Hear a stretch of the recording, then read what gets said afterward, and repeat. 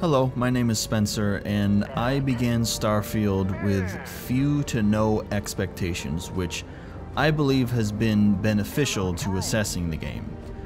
You should know that I'm making these videos without referencing other videos. I have tried to stay away from what anybody else is saying about the game. I have seen some things that point towards people liking some parts of the game but saying it's flawed. I want to figure these things out by myself. That's important to me. What I'm going to do is make this video first, giving you my takeaways so far at about 27 hours in. Then, because this is such a large game with plenty of things going on, I'm going to make multiple videos down the road looking more deeply into gameplay mechanics such as outposts and what they do, landing on planets at random sites and what sort of locations and activities are available and the variety of them, building multiple ships and sending crew out to do things, and any other ideas I have for videos. That will be how I do this. To begin, let's talk about improvements and things I don't like, and then end on what I do like. I would prefer to end on something positive.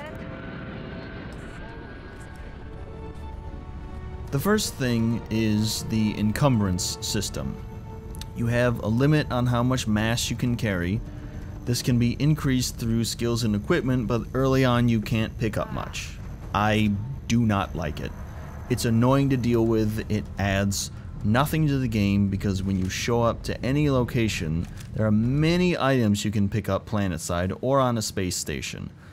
Much of it is junk, potted plants, desk fans, notepads, markers, folders, etc.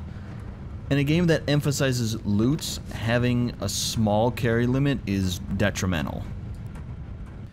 You have a few remedies for this. Take a companion with you and ask them to carry things for you. Focus on upgrading your character to carry more, or upgrade your gear to hold more, or just get different gear. By default, regardless of your skills and gear, the amount of mass you can carry should be increased. I'm sitting at 135 currently at level 13, and I max that out easily. Related to encumbrance are all the items you can pick up when you go anywhere. It's a lot of garbage that isn't worth much or anything at all when you sell it. You have to search and sift through to find what you want. When you press F on the keyboard, that opens your scanner, which highlights things you can pick up, which is nice. The solution would be to eliminate all the non-essentials from the scanner, or better yet, just have papers and pens and stuff like that as decorations, but you can't pick them up. Or let me change what is highlighted on my scanner to not include things I don't care about. There are too many garbage items, it's not fun to look through it all, and it's fluff. It adds nothing to the game. The biggest grievance I have with the game is the crafting. It is multi-leveled. You have to research things before you can make them, which is fine. Plenty of games have a research mechanic. It does require you to obtain the right items, which can be laborious. Thankfully, any research projects or items you want to craft can be tracked. When you're out in the field, a little magnifying glass appears next to the item name so you know that is something you need. This can assist you with encumbrance, avoiding items that you don't need. Once the project is researched, you will need additional items to craft it. I find this tedious. From what I have seen, you can buy healing items like food, medkits, ammo, and some crafting components.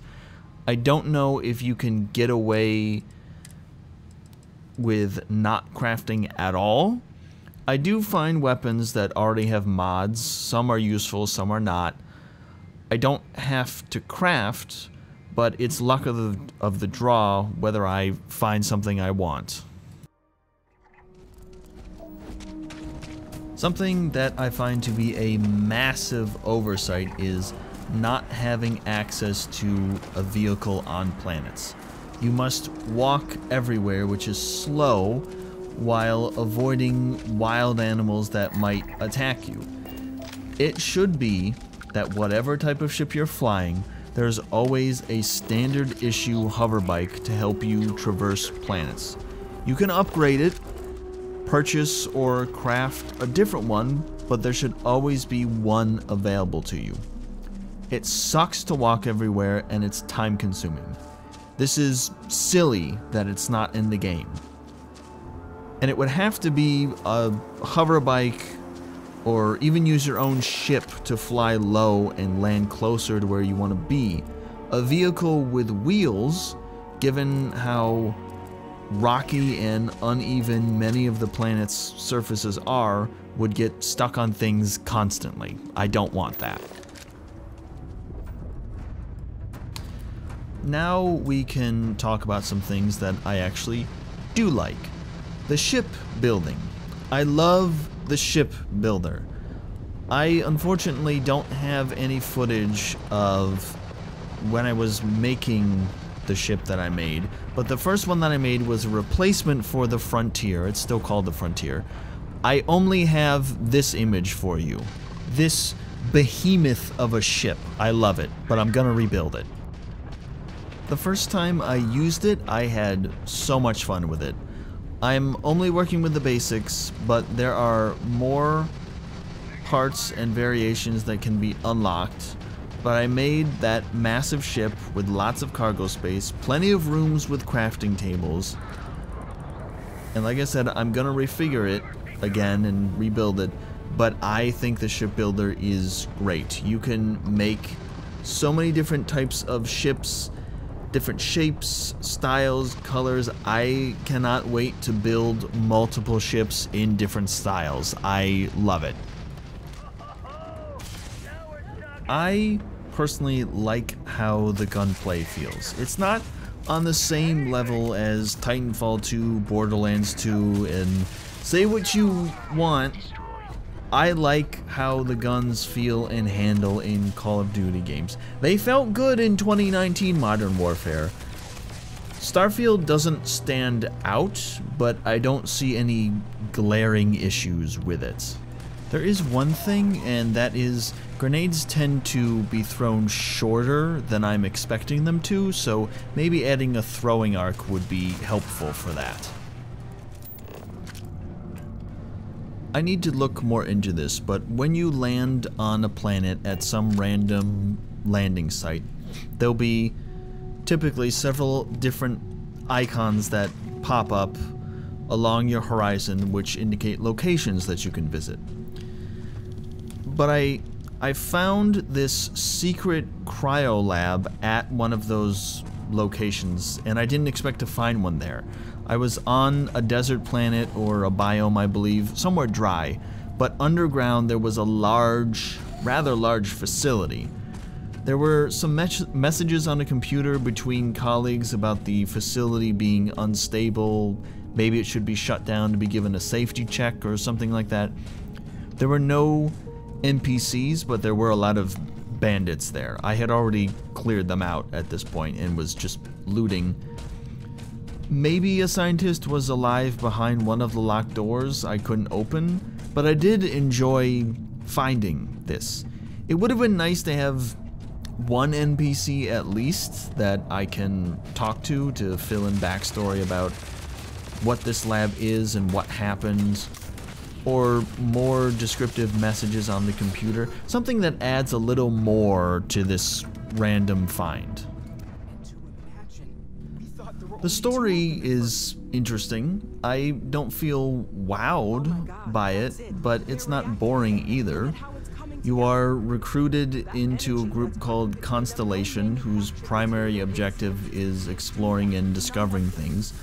You find an artifact which nobody knows where it came from or how many pieces of it there are, but they're spread out across the galaxy. I don't know what happens when you collect all of them and put them together. I'm certainly interested to know about this and where it goes. There is a lot of ground to cover with Starfield. It is a big game. You can expect multiple videos